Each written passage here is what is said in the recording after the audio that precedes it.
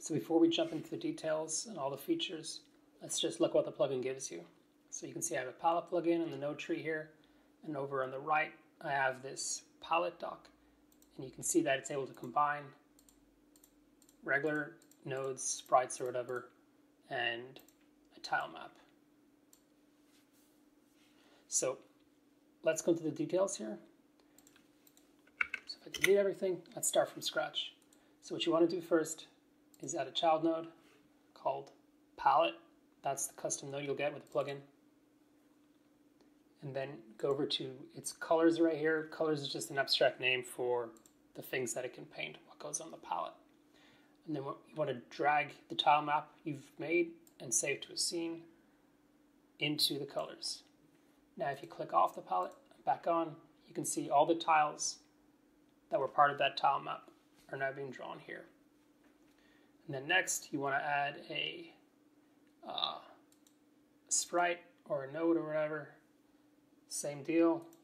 Expand that colors array, and let's add this sprite over here, blue guy.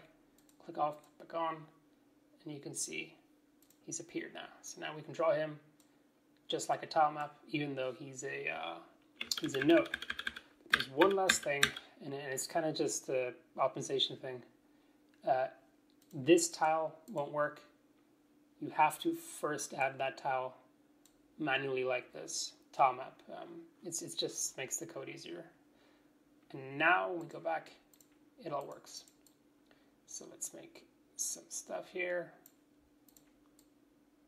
Yeah, so here's a field or whatever with some stuff on it, and there's going to be a bunch of blue guys on it. So I'm not going to talk through all of the features. There's a few of them, but let's just go into some of the things that are a little bit hidden. So when we place down an entity, you can control click it, and that'll rotate it. If you right click, that'll erase the entity. Erasing also works a little bit different for tile maps if you want. By default, it just erases the tile map, but you can also set the tile that gets used for erase. So if I set the tile map to erase as 1, it means now when I erase, it means, oh, erasing is send. And that can help level creation really well if you're kind of just toggling between two different tiles.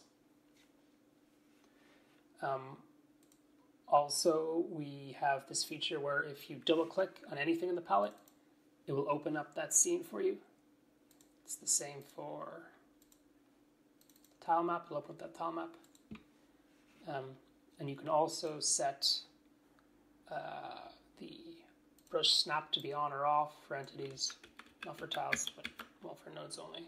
And then obvious here things are like the brush size, brush overlap, which means that it won't place two nodes on top of each other if that's on or off. And then you can adjust the icon size. Yeah. So that is the plugin. I left a list of things here that I can do, its features. I hope this is useful. It's not 100% polished or done or whatever, but I think this is definitely useful, and I'd love to hear people's feedback on it so we can kind of polish this up and make it something usable for everybody.